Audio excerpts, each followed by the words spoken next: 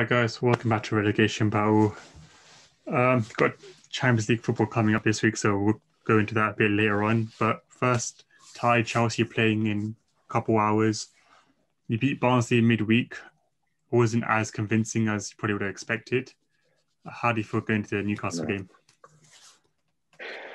I'm nervous because this always happens. Everyone drops points, and then we have it literally right there. And then the stage is set for Chelsea to lose 1-0 and for that Andy Carroll to score a last minute header or something. It happened last season. And we played Newcastle at St James's Park. Obviously, we're at home this time, but I don't think home advantage really matters when there's no fans. But so it happened last season. Isaac Hayden scored in the last minute. And, obviously we can win, but it's just whether we decide to turn up, because most of the time when there's a chance there to go above loads of other teams, we don't take it. So hopefully today's different. But yeah, we should really win. But who knows? It's Chelsea. Anything can happen. Yeah, I mean, there's a lot of obviously Tuchel's coming in. There's got to be a lot of changes, a lot of players in new systems. Yeah, Seems like Ziyech is struggling a bit there, and then you got Hudson-Odoi is doing really well. Pulisic still hasn't really hit form like he was last season as well. What front three would you go for tonight? probably. I think Havertz is still injured, so probably Mason Mount, Hudson-Odoi, and then it's between Werner and Abraham, because in the last two games he's played, Werner's looked better. He just hasn't got the goal, which is unfortunate. But I think if he plays today, he'll probably get that goal and then get his confidence back, hopefully, because we need it. But so yeah, I'd probably go Mount, Hudson-Odoi, and then between Abraham and Werner, I'm not really fussed. So yeah, it's fair enough. I mean, yeah, if you win, I'm looking at the table now, you go into fourth, but obviously West Ham are playing right now as well. They're currently drawing against Sheffield United, but it's still earlier in the game. Right now they are technically above you, but because they're on the same points as before the game, but definitely want to look out for that. Jack, the week started off okay for you guys. You got into the next round of the FA Cup, into the quarterfinals after extra time. McSauce getting another goal. But then against West Brom, it was the same old problems, almost dropping points against the lower sides. A bit of controversy in the game, of course, with the opening goal for West Brom, but what did you think of the game in general? Just before, because you mentioned I'll quickly speak about just a brief about the West Ham game. That was so boring. West Ham, when they don't have Antonio, they just sit so deep. It was so boring. They literally just sat in two banks of four and just defended. Yeah, I mean, glad we won, try and actually win a cup for once, but it was just so boring. And this West Brom game, we didn't decide to play until the 40th minute. There was no intensity in the first half, no passes forward, always sideways or backwards. I don't know why. Second half starts. We actually started the second half quite well. You can tell that Ollie got into them at half time. A lot of passes forward, quicker on the ball, quicker intensity, but we just couldn't score a goal. Mason Greenwood had there was this passage of two shots that Greenwood had, and then I think maybe it might be McTominay as well, but they cleared it off the line. And I don't know, we never really looked like scoring a winner really, and again, not great against a poor side. Yeah, and I know you spoke about it, but what did you make of the opening goal for West Brom, the challenge on Lindelof? Do you think it was fair? Do you think there should have been a foul? This is probably every United fan probably main criticism of Lindelof. He's not strong enough against those battles, always losing headers. I go back to this season, I want to say. Maybe the start of this, it might be the start of this season or last season, there was a game we played Crystal Palace. Oh yeah, it was last season. We played Crystal Palace, and it was just a long ball up to Ayew, and he misses it, and they're through and gone, they score. And it happens all the time. We always say that's his weakness, and then he's got to be stronger, but it's a foul. The hand straight in your face. Tyrese is there saying it's clearly not a foul, but he's got to be stronger. I accept that. But what do you want him to do when there's a hand straight in his face like that? Anywhere else on the pitch, that's a foul. How do you disagree? I can see where he's coming from, but obviously, I don't think it's a foul. But then again, if that was against Chelsea, I'd probably be saying it's a foul, innit? But I'm pretty sure VAR looked at it and they didn't see that it was a foul. But at the same time, I understand what you're saying about what can he really do, but the fact that you lot are letting crosses into your box that early in the game in the first place is that not a bit worrying? I mean, not really. They started off, so they went quickly up, and like the first minute, they wanted to get like an early goal and just sit back and defend, and they got that. I mean, we could have 100%. We dropped too early, so we were so deep, so De Gea couldn't come out. But when he's a bigger man, yeah, the guy. So, but he's wrestling Lindelof. Yeah. You know, if we're in the middle of the pitch, and one player's got the ball, and he's shielding against the other, to shield him off, if you put a hand in his face, that would be a foul. And that's what I can't remember his name, but that's what he did to Lindelof to get past him, put his whole palm on his face, and headed it. I mean, that's the thing with. Actually, I don't want to get to VAR, but obviously that's for clear and obvious, which clearly that apparently wasn't clear and obvious. So, but yeah, it is annoying that. It's just one of them. It's like 50-50, and it could be a foul, but then then some people can see it as not a foul. It's just one of them things. Yeah. Yeah, I mean, speaking of West Brom, in the table, so Sheffield United, West Brom, Fulham in the bottom three. So Fulham are 18th and Newcastle 17th, and there's a 7-point gap there. Do you think the three teams in the relegation zone right now are gone, or do you think maybe Fulham have a small chance? I mean, West Brom are 12 points off safety, and they've played a game extra on Newcastle as well. Yeah, I think West Ham are gone. West Brom. I think West. Oh yes, sorry, that's a West. I think West Brom and Sheffield United are gone. But with Fulham beating Everton last night, I think it was, last night. You know, they're going to lose some games, but they're going to pick up some important wins, and I think they could. They're the only team I think out of the bottom three that could stay up. But I think West Brom and Sheffield United are going to go down. Yeah, I agree. If you look at the way Fulham played yesterday, I think in some games they just look too good to go down. They've just been really unlucky in games. Like when they played versus Chelsea, they were probably unlucky to lose, but I think it's because they got that red card, they had to sit back. Because before that, then they were dominating us. And also, if Loftus-Cheek can start getting more goals and assists, because like I'm watching him and he's doing well, but it's just for some reason he's just missing end product. So if he can, everyone knows I like to talk about him back in 2018-19 before he got that injury. If he can start scoring goals like he was back then he can probably keep them up. And I think Lookman as well. Lookman's very important to them staying up. And the person that played up front yesterday, I think his name was Magyar or something. Yeah, Josh Magyar. If he can keep it up, then I think they'll definitely stay up. Yeah, I mean, you mentioned there that they've been unlucky in games. The Chelsea game, the Spurs game, I think the United game as well. They weren't too bad when they were at home. So yeah, they definitely have the quality, I think, to challenge Newcastle. But other two, I mean, I'd love for Big Sam to just pull it off again somehow, but I don't think it's going to happen this time round. We'll go to Arsenal next. So we obviously didn't play any FA Cup, so we had a bit of a break there. Played against Leeds yesterday, Ty's favourite team, of course. And it was, I think it's a good win for us. Aubameyang getting his first Premier League hat-trick. I think that was important for him. And it couldn't really come at a better time because we've got a tough run of games. Europa League starting to come in, and obviously that's a lot more, it comes around more often than Champions League because we have the round of 32 as well, which is just great. And, we had to travel to, I think, traveling to Italy this week and then Greece next week for the home and away fixtures, which is just makes things a lot more complicated as well for us. but it is what it is at that point. But yeah, as a team, I think it was good because Arteta could rest Pepe for Europa League, because I don't think he dropped him just for the sake of being dropped. I think he is just resting. Same with Rob Holding as well.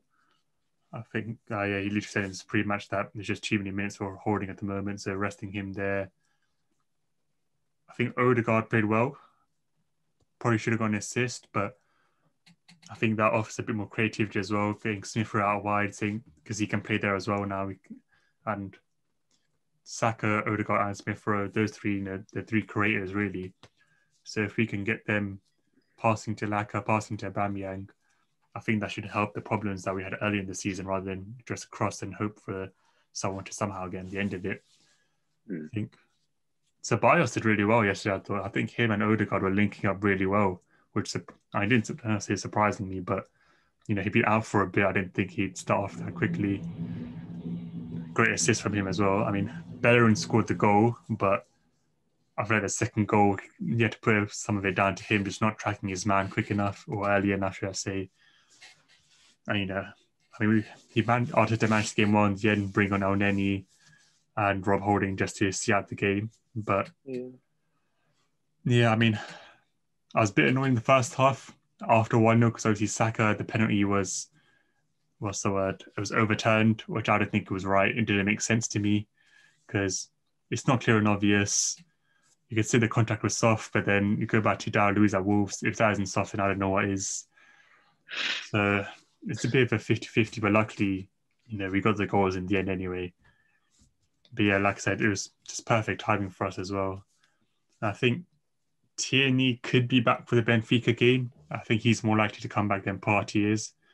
So that's obviously a boost, but Man City next week, I'm not looking forward to that. And we'll go into them right now. So City have won their last 16 games in all competitions. And I think the main man in that spell has been Ilkay Gundogan, scoring again against Spurs, scoring twice against Spurs. 9 goals, I believe, in 2021 for him, more than any other player in Europe's top 5 leagues. Jack, what do you think has changed the game for him? I think when you watch him, you can see him doing more runs into the box. I think when he has played before, he's played in a Rodri or a Fernandinho style role. So obviously, not a defensive midfielder, but just dictate play. Yeah. But now, obviously, De Bruyne's injured. He's moved further forward, and then Rodri and Fernandinho has come in. So I think those runs into the box, that be able to push further forward, has just enabled him to score many goals in 2021. Yeah, Ty, like I said, 16 wins in a row, not just being 8 wins in a row. It's a crazy run. 3-0 against Spurs, into the quarters of the FA Cup as well. And obviously already in the Carabao Cup final. Do you think they'll do the domestic treble again? They'll win the league. I hope they absolutely slap Tottenham up. I can't wait to watch that game. And then the FA Cup, obviously, I'm hoping that we can win it because, obviously we got to the final last season, but Arsenal obviously won that one. So they probably will win it, but obviously, they could even win the Champions League, if they keep playing like this, they could, because if you look at Bayern Munich, I think it's definitely going to be one of them two, in my opinion. But Bayern Munich, defensively this season, they haven't actually been that good. They're just really good going forward, and they've got the best striker in the world. So, and at the moment, Man City could win the Champions League without a recognised striker. I know it's working very well in the Prem, and do you think that would work against Bayern, PSG? Aguero's back on the bench, Barcelona. I think, so it could be back soon. Oh, okay. I didn't know. But even then, would he stay fit? Exactly. Could he get injured again soon? Exactly. But then even if you look at players thing is, they haven't even got De Bruyne at the moment. That's what we need to think about as well. Just got Phil Foden just doing an absolute madness, proving why he's the best youngster in the league. It's absolutely crazy. But yeah, I think they probably will do the domestic treble. And if they do get the Champions League, then probably looking at the greatest Prem team of all time. Potentially, yeah. I mean, obviously on the other side of that game, Spurs, not a good week for them. Knocked out the FA Cup against Everton, 5-4 is a thrilling game, going to extra time. And then obviously get smacked up by City. I think Same old Tottenham, innit? Yeah, they were giving a bit of hope last week when they beat West Brom 2-0, but and obviously they have a bad record against City, especially Mourinho against Pep, but they're just outclassed on that day, I think. So they've dropped down to 9th as well, which isn't good for them, but and they got Europa League starting this week as well against Wolfsburg at AC. So it's going to be not tough run of games, but a lot of games in a small amount of time for them as well. Won't be too easy. Other than that, like you mentioned earlier, youngsters in the league, Pedro Neto scored a great goal for Wolves as they came back from 1-0 down to beat Southampton. So they're starting to maybe to kick on a bit as well. So yeah, we mentioned it, Champions League back this week. Let me just get the fixtures up quickly. We need to talk about Liverpool. Yeah, we do. So tomorrow, big game, Barca vs PSG. Barca got a good win on the weekend, 5-1, I believe. Messi scoring 2. I think Trincao scored 2 as well. PSG missing Neymar as well, and I think that might be for both legs. Do you think that's a good chance for Barca to knock out a strong contender for the Champions League? Going to be the best chance they get.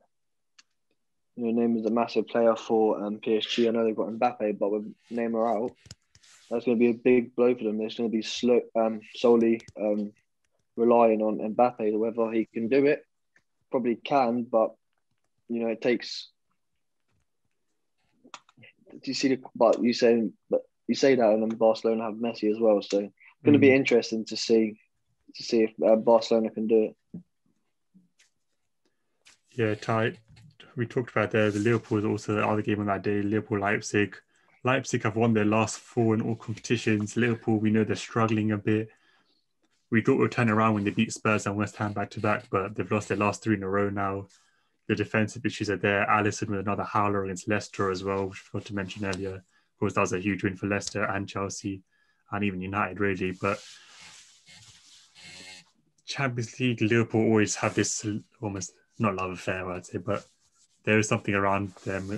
And Champions League, obviously, they knocked out quite early last season as well. But do you think Leipzig could cause an upset here? Is it an upset? I mean, look at the way Liverpool are playing. I mean, I've been saying it, yeah. I've said it for a while. They are not the greatest Premier League team of all time. You cannot be, I don't care about the injuries, right? You cannot be considered one of the greatest Premier League teams if you're struggling to get top 4. Alisson's not the best goalkeeper in the world. I've said that for a while as well. Oblak will always and forever be clear. But yeah, I think Leipzig could, but I don't even know. Are they having a good season? I don't really know. They're second right now. Okay, so they're second. So yeah, I reckon they'll probably beat them. It'll be a big game for certain players to show what they can do. Obviously, we know Upamecano, he's agreed to go to Bayern Munich, but apparently there's loads of other teams in for Konate. So I think Julian Nagelsmann, it'll be a big test for him because obviously he's been linked to loads of jobs. So yeah, I reckon Leipzig will beat them, but then, like you said, it's Liverpool in the Champions League, so you never know. Yeah, then on the Wednesday, we've got Porto, Juventus, and Sevilla Dortmund. Dortmund are a weird team. They've got such quality in their ranks. Jadon Sancho's kicking on as well in the new year, trying to get their transfer fee back up for United. Haaland scored in the weekend, but they still drew 2-2 to Hoffenheim. No manager at the moment, but they just agreed to sign Mönchengladbach's manager, Marco Rose, at the end of the season. Do you think a Champions League is almost a way to just save their season a bit, almost get a bit of respect back for them because they're not doing well in the league? Yeah, can I just say that appointment's a very good appointment. He's a very good manager. Dortmund, like you said, they're weird. Some weeks they'll win 5-0, the next week they'll lose 3-1 to the bottom team in the league. Who did you say you got? Sevilla? Yeah. Sevilla are okay. They're on a Bilbao, good, they lost. They're on a good run, do you say? yeah, so Sevilla have not lost a game since the 12th of January against Atletico Madrid. And if I'm correct, they just beat Barca in the first leg of their Copa del Rey game as well. So they're not on bad form. Yeah, that's going to be a tight game because they're both. You know what? Now I think Sevilla might do it now. I think who is it? Is it a neutral ground or is it one home? I think it's as at Sevilla. I'm not sure, to be honest. But Yeah, I think Sevilla will win. But to answer your question, I think because if Dortmund aren't having a great season, they're up and down. A good Champions League one could bring up their confidence, which will help them in the Bundesliga catch up to Leipzig and Bayern Munich. But I don't see them lasting in the competition very long. Yeah, and then the other tie is Juventus Porto. Juve knocked out by Lyon last year. I think it was a bit of a shock to everyone. It wasn't the last 16. Ronaldo's 34 now. Doesn't look like he's slowing down, but of course, age will always play a factor with every player. Do you think it could be another Champions League for him this year, or do you think Juve just aren't there yet? No, they're not there yet. I don't think Pirlo's there yet as a manager, which is obviously fair enough. It's his first season, but I don't really see Ronaldo winning another Champions League, if I'm being honest, because I think if he's going to win another one, it would have to be within the next 2 years, and I don't think they'll be ready for that because they've signed young players like McKennie, and De Ligt. Obviously, he got to a semi-final a few years ago, but they're not ready. So I think they'll definitely go through against Porto. If they don't, then obviously that's something that's huge. But no, I don't think they'll win it this year. Next year, maybe, depending on where they're at. But who knows? I don't think, no, not this year. Yeah, I mean, Juve lost to Napoli on the weekend 1-0, which is a big blow to them in terms of catching up to both Inter and AC Milan. Yeah. So, yeah, I think you're right there. I think maybe it's a bit too early for Pirlo and a bit of these players as well, because De Ligt's probably one of the better defenders as well, which is obviously saying something. But McKennie's been doing well this season, but again, you can't trust young players to be consistent, especially in the Champions League as well. You just can't expect that from them because they're still working on their own game. But yeah, I mean, elsewhere, this weekend we do have the Milan derby as well coming up. Inter right now 1 point ahead of AC Milan, so that's going to be a interesting game. Obviously, last time they played as well, Lukaku and Zlatan had a bit of a clash, so we'll see how that continues there. Bayern became Club World Cup champions as well. They beat the Mexico team, I think Tigers or Tigers, however you want to say it. I'm not sure if you guys saw a part of the third place playoff. There was a penalty from a Palmeiras player. There's no ways to describe the run-up he used for it. Is this the one that was all over Instagram and Twitter? Yeah, so it was like the Neymar run-up, like 10 times bigger almost. So he's trying these side steps, he's running back, slowing down, he's stuttering, and it was a poor penalty. And obviously they end up losing on the shootout as well. So it wasn't great for him, but yeah. The embarrassment. Yeah, it can't have been great for him. You do have some midweek fixtures in the Premier as well. Got Everton, Man City coming up. I think that might be City's game in hand as well to see, how can they really make that gap even bigger now. Everton need to bounce back after a poor defeat against Fulham. They're obviously missing Calvert-Lewin as well. I'm not sure if he'll be out for that game or not, but I think he might be back. Oh, it might be back. Yeah, so, I think it's a close call. Yeah, I mean, they're at home as well, so they're probably feeling a bit more confident rather than if they had to go to the Etihad. But against a City team, you'll never know. Other than that, yeah, Ligue 1. So Neymar did miss the last game, but PSG did pull off a 2-1 win. I think they played the front three of Mbappe, Icardi, and Moise Kean. So I'm not sure if that's how they'll set up against Barca, if it'll work against Barca. But even then, Barca aren't particularly strong, I'd say, at the back. They're still a bit weak. Yeah. They're getting some youngsters through as well, like Ronaldo Araujo. There was one other player, I can't remember his name. Even their attack's quite young as well. So they're integrating a lot more now. So I think they're in a better position than last year. I don't think they'll get being 8-2 by anyone, but still not strong enough to pose a proper threat for now, I'd say. I don't see PSG ever winning the Champions League with that midfield. Like, if you actually look at their midfield, you've got, I'd say there's one world-class player in there. Feel free to disagree, and that's Verratti. But then other than that, like, Ander Herrera, like, I know he was good for Man United, but like, he's not gonna be that player to take PSG to win the Champions League. Do you know what I mean? Yeah, I think that was last season. So you saw it in the final against Bayern, because the Ligue 1 is so different to the Champions League. That's the problem. Yeah. So in the Prem or La Liga or even Bundesliga, you will get challenged by almost every team. That's why United again draw into West Brom, because they might not be the best team, but they're still going to pose a good threat. In Ligue 1, it's not the same. So last year, Marquinhos was a CDM for them, playing holding midfield. And in Ligue 1, that's fine. You could do that. The quality is not the best, so you can afford to do that. But against a team like Bayern, you need someone to almost play at the back, control the tempo as well. And obviously, that's not Marquinhos' like role. He's a centre back. He's not CDM, but in Ligue 1, he could do that. Yeah. That's the difference. Just you can understand it as well. Obviously, PSG, when they're doing so in the league, you would think, oh, you know what, we don't have to buy anyone. We don't have to change it that much. But the Champions League is such a big jump from the league.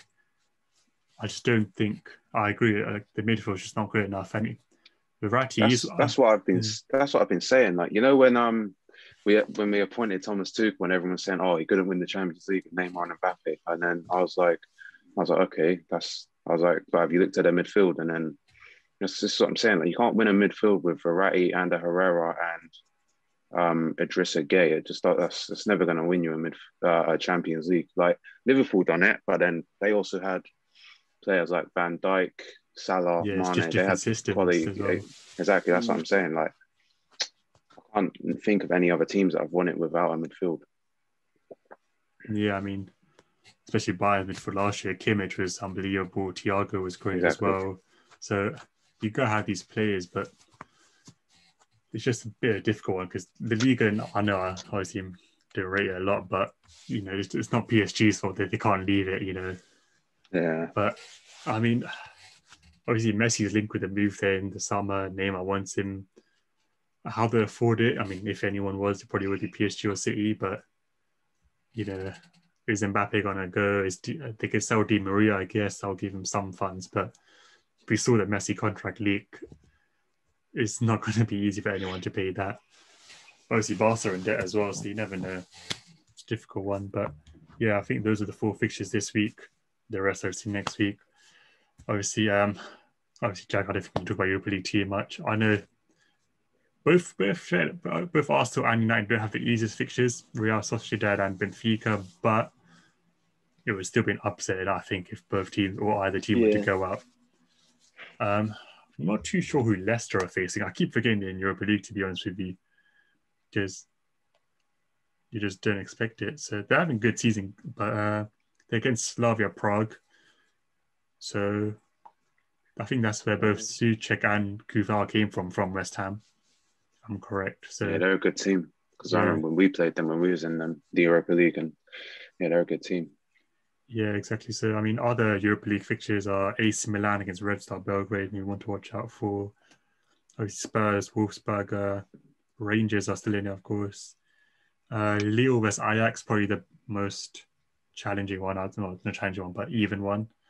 Both teams doing well in their own league. Ajax, of course, and their own problems with Onana being suspended for a year and Helles being left out due to administration issues, which is a big blow for them because he's doing really well for them at the moment. So I would be annoyed if I was their manager to just see a striker left out due to administration issues. I don't know how that happened.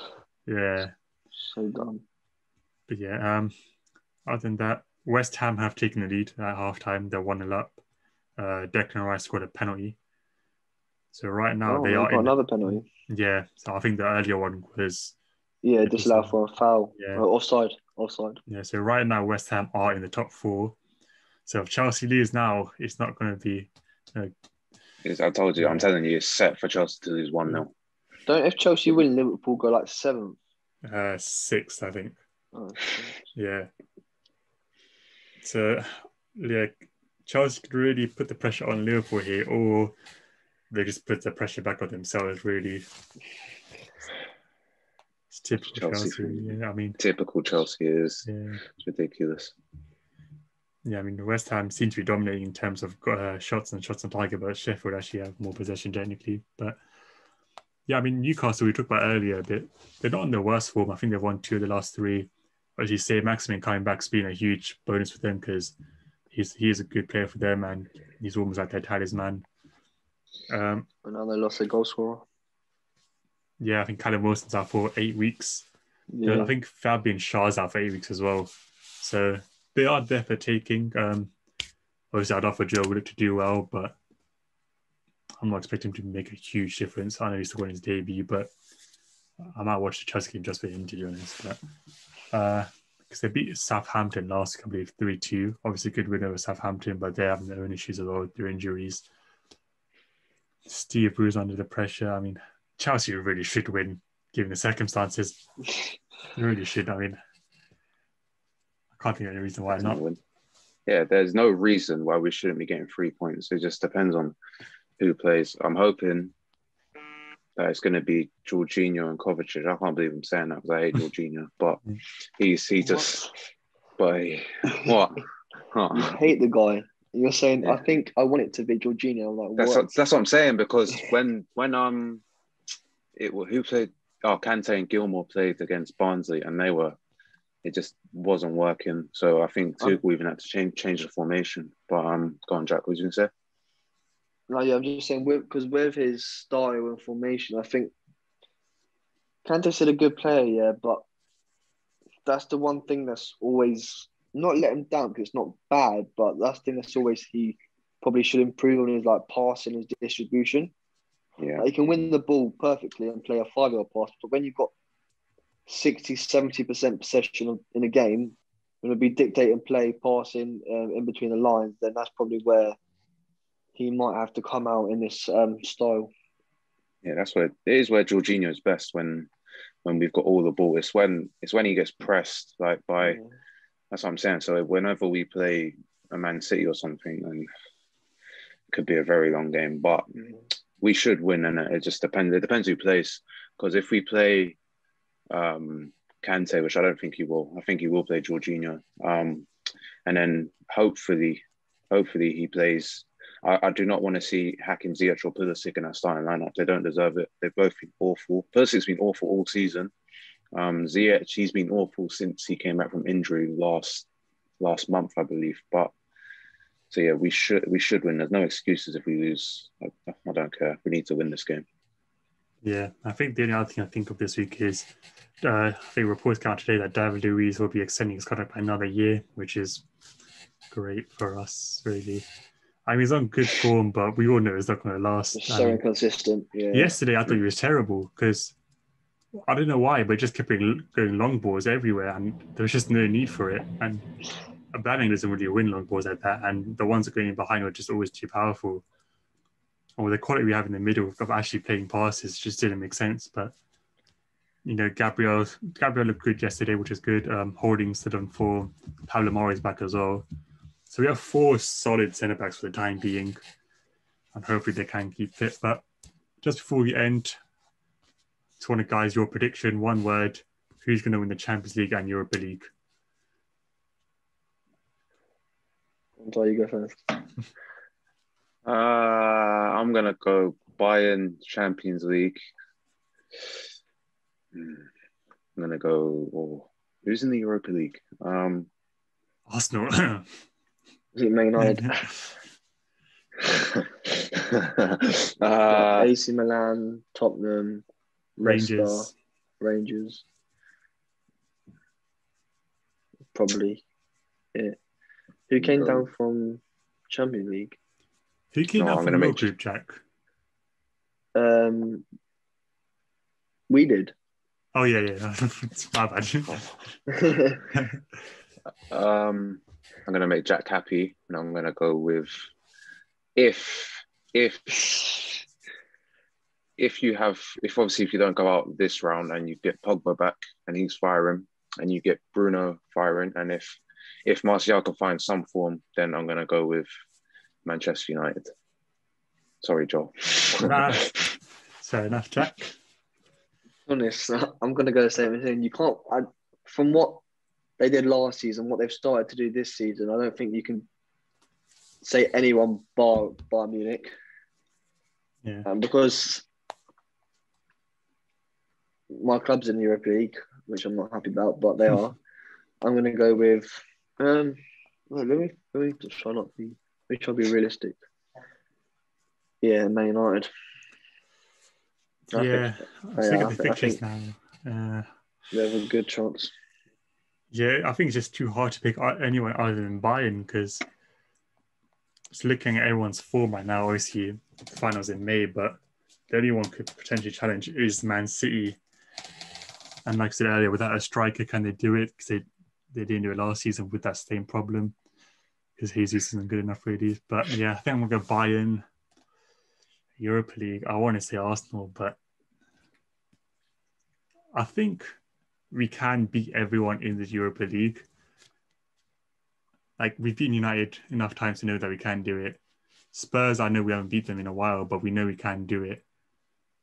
Milan, they're obviously good, but I don't know. I think we have the quality to beat everyone, but I don't think we will do it. I think if I had to go with someone, I'd probably go AC Milan to do it. I think defensively, I think Tomori's actually been helpful for them a lot. But attacking, I think. I mean, they lost their last game as well. I don't know. I'm going to say Arsenal. We're going to win it. Arteta's men. We're going to do it. All right. That's it for this week. Have a nice. Before I think it's time to talk.